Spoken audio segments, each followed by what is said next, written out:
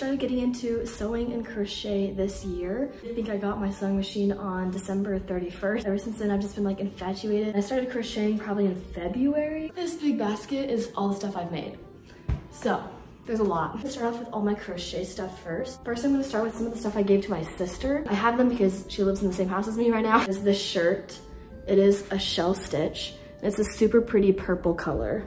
It does not fit me because she is smaller than me, but you can imagine what it looks like. It's super cute. It's cap sleeve, square neck. I made a similar one for my friend for her birthday, but it's yellow. And I have a video of me wearing it, so I'll put that video in right now if I edit that correctly. We'll see. Another thing that I made for my sister is this super cute flower sweater. I'll put it on over my shirt right now just because I'm kind of lazy to go find my tank top to put underneath. So imagine this is like black or white underneath and not blue. But this is like what it looks like. It's super cute and I love it. I'm gonna make one for myself probably, but it's so cute. In Utah, where I lived for college, I lived right next to this like fabric and yarn secondhand thrift store. So I got a lot of the fabric and yarn there. Yarn for this sweater is from that thrift store. And I ran out at the very end. And since it's thrifted yarn, I can't just like go buy new stuff. So I used stuff I already had that was like very similar, but you can like totally tell it's like not the same at all. But it's okay. It's still cute. I don't think my sister cares much. My dad just showed up. So my dad's here now. That's so fun. I thought he'd be gone longer because he's going to Costco. Mozzie. My dog. Oh, I've literally gotten through 2 items and someone is already home. So that's fun. So when my dad is bringing in groceries, I guess I'll just try on the next thing and he'll be in the background if he comes in. Also, we are not going in chronological order. This is still a work in progress. I'm not done with it, but it's gonna be a skirt. I made it too big on accident, but it's giving Tinkerbell vibes. I made it very poofy. I'm not sure that was on purpose, but I don't know. But yeah, I need to add a lot more length, but it's taking up so much yarn because I increased so much. I started it when I went to Italy in June, and then I worked on it in Hawaii and California and here at home, and it's now end of July. All right, I'll be back at some point. Okay. Did you see what I made? In No. California? What? This. It's not completely done, but Interesting. I like it. so I made this like tie top kind of thing. I would wear it with a tank top and not this shirt, but this shirt's just more versatile for everything else that I need to try on. It's just a mesh tie. I used a lot of, not treble crochets, but the one above it where you wrap it around 4 times. I don't know what it's called, but I used those. Completely ran out of yarn. Like this is the last bit of yarn that there was. So this is as long as it's gonna be. And I got this yarn at that thrift store. It's kind of like a swimsuit cover, but I like it. The thing that I just showed you was the most recent thing that I had made in California. We got back yesterday, so I finished it in the car yesterday on the way home. I made this about a week ago, not secondhand. I went to a yarn store in Tempe, Mohair Blends, and I was really excited to work with it. So I made this mesh shirt. Let me just put this on. I don't know why I'm not wearing it. I love the way that the yarn looks and I love the shape of it. It's like very boxy. So I literally just made 2 squares and then crocheted the top together and the sides. And then I added like, I think 4 more rows to make it like short sleeve. I was gonna make it long sleeve, but I ran out of yarn. So that's this top I started making in Italy and I ran out of yarn. And this is yarn that I got at the thrift store and I was so sad. But then I came home and I found 1 more skein of that yarn. So I finished it, but I didn't have enough to make it long sleeve. So now it's like a vest. I wore it as a swimsuit cover in California and I got super cute pictures. So I'll insert some of those. So it just ties in the front. Really, really love the yarn. I finished it about a month ago, but I finished adding the frill like last week. And now I'm obsessed with it. Like I would wear this all the time. It's actually the first thing that I ever made for myself with crochet, and it's with the smallest yarn ever. This sweater has gotten so much wear. Like I wear it so often. It's awesome. I would wear this with like a tank top underneath and not this black shirt. So it wouldn't have this right there. And this yarn is from the thrift store. It's blue. It looks kind of like dark on screen, but it is blue. And I saw that blue and I was like, oh my gosh, I want that. I want to make a sweater out of it. I want to do stripes. But I started making it and I soon realized I was not gonna have enough blue for that. So I was like, shoot. I found this blue. I was like, you know, we'll use it. And I'm very glad I did. I really like how it looks with the 2 different blues. It's the first thing I ever made for myself and I'm probably gonna keep it till the day I die. So right after I made the blue sweater, I was in a small yarn phase apparently. So I went back to the thrift store and I bought this light purple yarn. And I soon realized I was not gonna have enough purple to make the sweater. I was like, okay, I guess we're alternating again, 2 different purples. I ran out of the purple yarn right at the very end. There it is. Just for that like very small section on the sleeve. I feel like it would have been better if it was like cropped like to there. But it's okay. I like it. I would like just tuck it in a little. I made this headband. So I made this white headband out of like small yarn. So it's like almost a piece of fabric now because it's just a bunch of single crochets and it's just a cute little headband. I also made my mom a headband, but it's like with a shell stitch and like thicker yarn. I don't know where it went. She has it somewhere, but I made 2 headbands. That's all the crochet stuff I have with me, but I also made my friend a bag and it's reversible. Crochet on one side and fabric on the other side. I made my brother a bucket hat. I made my friend a bucket hat and I made my mom a bucket hat. So I'll insert pictures of all of those. I made myself this green patchwork little bag. I initially made it for my mom for like her birthday. This is gonna sound so bad. I used this bag like one time. Dad had like told her that I was making it for her. And she was like, since you've already used it, how about I just take you to the yarn store and buy you more yarn and then you can make me a new bag. And I was like, and then she's like, I'll buy you yarn too. And I was like, okay, sure. So she took me to the yarn store, bought me the yarn for her bag to make, and then bought me like new yarn that I haven't used yet. It's like small yarn and I haven't really been in the mood to do something small yarn again. This is right after I finished making this. So I was in the small yarn phase. And I'll go find the one that she wanted. This is the bag that I made for my mom. It's like the same style, just slightly bigger because she wanted to be able to fit her laptop in it. And then the straps are longer. I'm glad I got to keep the green one because I like it a lot. Let's move on to the sewing items. Yeah, there's a lot. Most of the stuff I've made is sewing, but I like to wear the crochet stuff more, if that makes sense. Let's start off with the thing that kicked it all off. This jacket.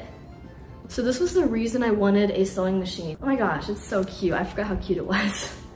I made myself this jacket. I saw like everyone on YouTube, all the sewing people making jackets out of quilts. And I really, really wanted to do that. I was like, Dad, please, I want a sewing machine. Please get me a sewing machine. I want to make a quilted jacket. And he was like, you're never gonna use it. And I was like, yes, I promise, I will. And I kept my promise on this like quilt at Goodwill and I just turned it into a jacket and I love it so much. Man, I did a good job on this. I forgot how good it was because it's now summer and it's like 115 outside every day. So I just like don't wear jackets.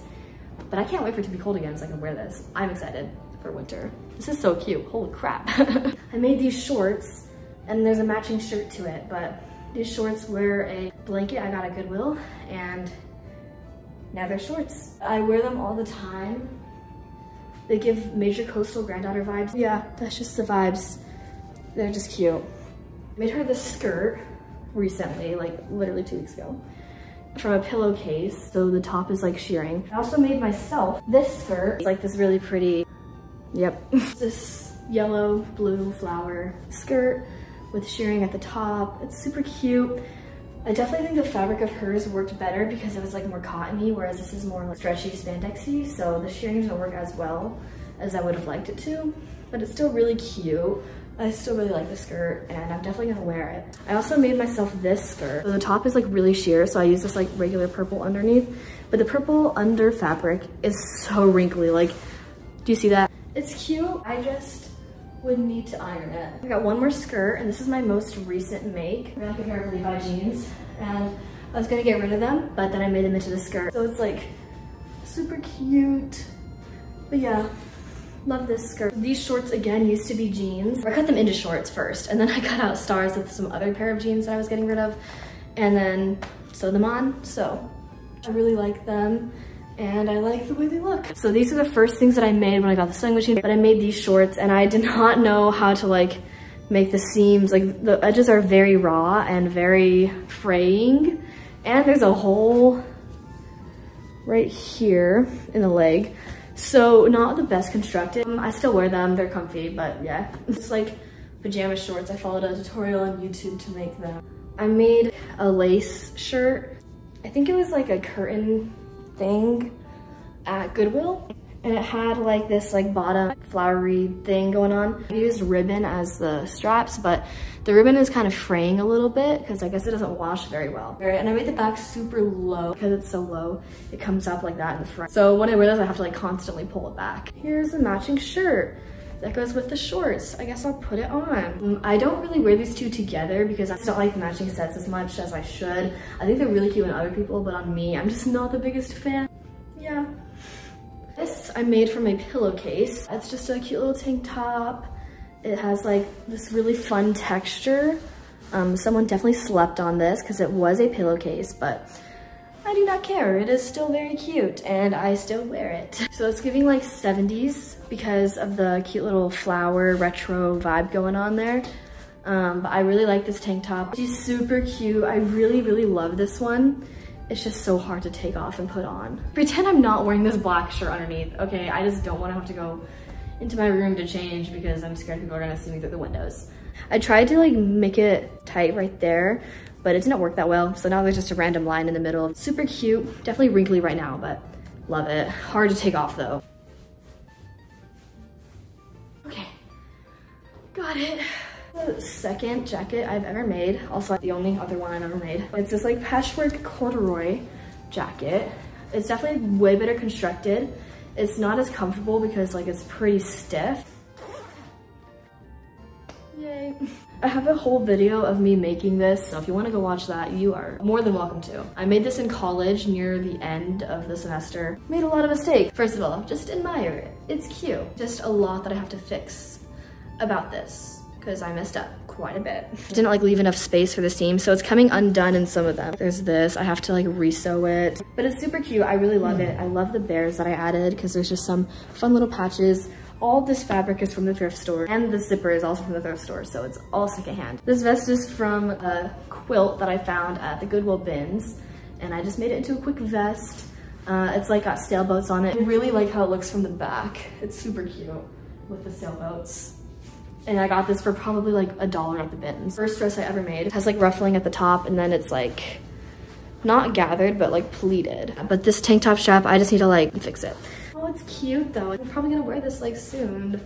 It's been a while since I have worn this, so I forgot how cute it was, but she's a cutie and she spins well too. I don't spin well, but the dress does. But yeah, it's like this really cute floral and it just like poofs out really cute and I really like it. I don't know why I haven't worn it more often, but I love it. It's so cute. It took me so long. You don't want to know how long because I kept making mistakes. I really, really like the fabric.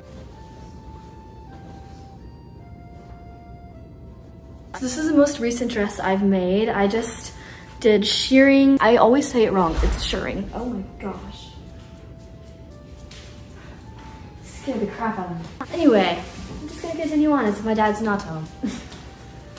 So the top is shirring and then I added the puff sleeves that I still don't know how to do correctly, so they're a little funky. Bottom hem likes to fold up and it's so frustrating. It was like pre-hemmed because this is a sheet that I found at Goodwill. And so the bottom sheet hem just likes to roll up and I need to probably iron that and fix it.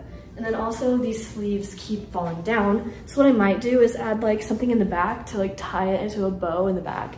Just to like keep the sleeves up so they don't keep falling down. I don't know how well it spins, let's see.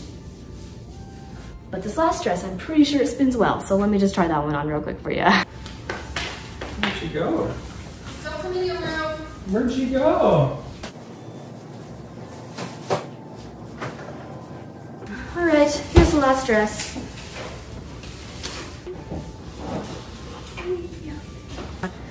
So yeah, that's all the dresses. Now I'm gonna show you the bags. Here's this like fun bag, which I really like.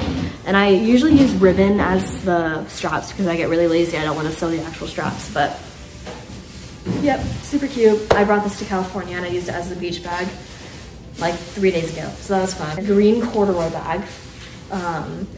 Again, also from Goodwill. It is really wrinkly and there's mud stains on it now because I brought it to Hawaii and I did a hike in it and I fell into the mud like 3 times. So now there is mud all over it and it's not coming out of the wash, but that's okay. It's cute still. This side isn't as bad though, so I'd wear on this side probably. So this bag is actually the first thing I ever made and it's hand sewed. Yeah, it's pretty big. It took me way too long. But yeah, there's that. It's super cute, I really like it. Then I made this bag where it's a crossbody if I wanted to. And it is like from a quilt that I found at Goodwill. and it's super big and super cute. I wore this bag one time when I donated plasma, and the girl who took my blood was like, that's a cute bag. And I was like, thank you, I made it. And she was like, no way. And that's that. It's just a cute little purple quilt.